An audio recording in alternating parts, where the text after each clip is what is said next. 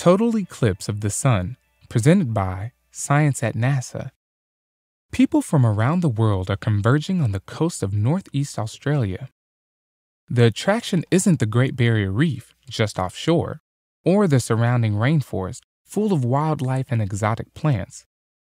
They're going to see a total eclipse of the sun. On the morning of November 14th, Australia time, just after sunrise, the moon will pass directly in front of the sun. Residents and visitors of the city of Cairns, also known as the gateway to the Great Barrier Reef, will enjoy an early morning eclipse lasting 2 minutes with the sun only 14 degrees above the eastern horizon. NASA eclipse expert Fred Espenak has a rating system for natural wonders. On a scale of 1 to 10, he says, total eclipses are 1,000,000.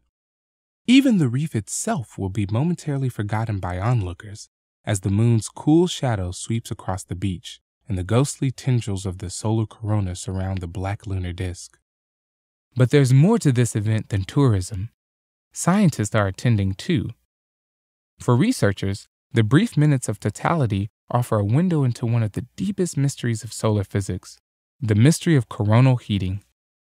In plain language, they'd like to know why the sun's outer atmosphere, or corona, is so hot. The surface temperature of the sun is only 6,000 degrees Celsius, yet the corona above it is much warmer, 1,000,000 degrees Celsius, or even more.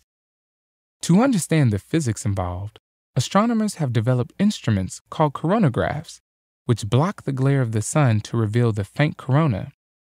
3 spacecraft, SOHO and the twin stereo probes, currently monitor the solar corona using these devices. But no man-made instrument can match Earth's natural satellite.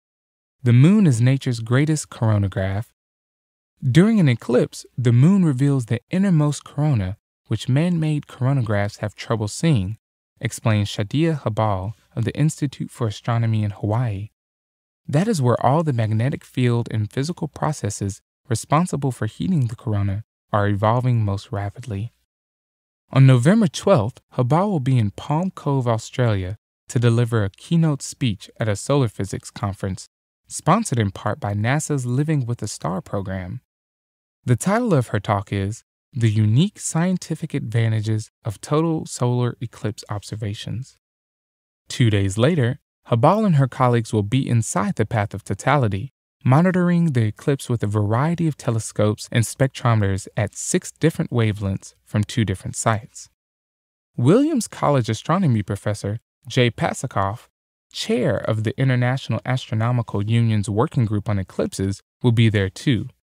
He has observed an astounding 55 solar eclipses.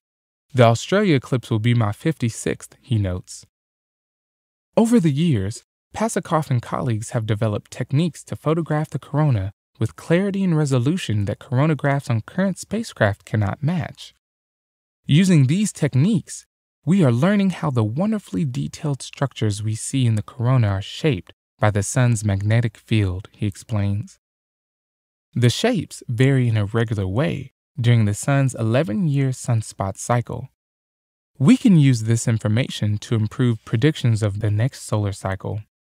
That's a lot of science in 2 minutes of shadowy darkness. After totality is over, the moon's shadow will sweep out across the South Pacific Ocean, tracing a line thousands of miles long across uninhabited waters, reaching almost, but not quite, the coast of South America.